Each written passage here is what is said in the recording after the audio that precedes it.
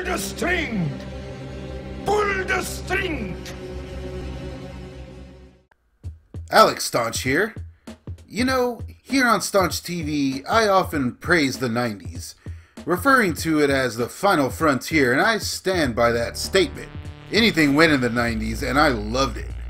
That being said, I admit it wasn't the best time for horror. In fact, it may have been the worst. The second part of the decade, that is.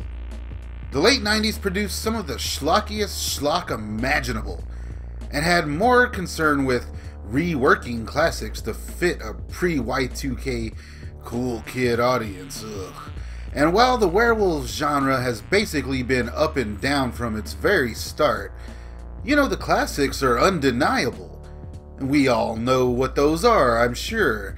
But it seems that with werewolf movies, there are far more that get brought up as being underrated or forgotten. And you know, I agree with nearly all of those choices thrown in that ring. But may I add just one more to the bunch. 1996's Bad Moon stands out from the bunch in a few ways. Hear me out. Bad Moon. It doesn't have to be Halloween to be this scary. The film stars Mariel Hemingway in a straight-up wooden performance. Hey, someone tell her she's in a horror movie. And also stars Dennis the Menace himself, Mason Gamble, and the scene-stealing Primo as his dog and family protector, Thor. Primo would actually go on to have an uncredited role in The Karate Dog, which is hilarious. Fucking Bob Clark, man. Now there's a reason to get up in the morning. In the film, our lead's brother is bitten overseas by a strange creature, and upon returning, is taking measures to conceal his affliction while looking for a cure. When his sister decides to take him in, things kind of start to unravel, and eventually we're given a pretty by-the-numbers finale. But hey, Thor still kicks some ass.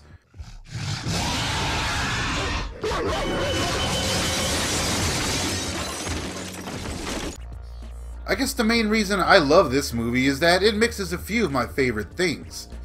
Top-notch practical effects, and dogs. I'll watch literally any talking dog movie, or, you know, a movie with a dog in it, whatever. I love that shit.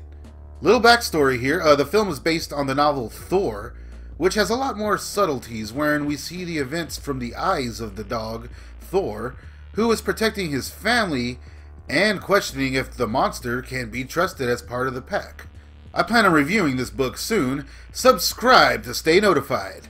But overall, the movie stands out for the amazing werewolf effects, which, got panned in most of the reviews, but I think they look pretty badass, and they waste no time here showing it off. When compared to some of my other favorites, this one still has always stood out, being kind of a mix of the London Wolf and maybe like a little Silver Bullet, I don't know. But the film absolutely bites the weenie with the transformation scene, which, being a werewolf movie, you gotta get that right. You gotta get the transformation right. You stupid bitch!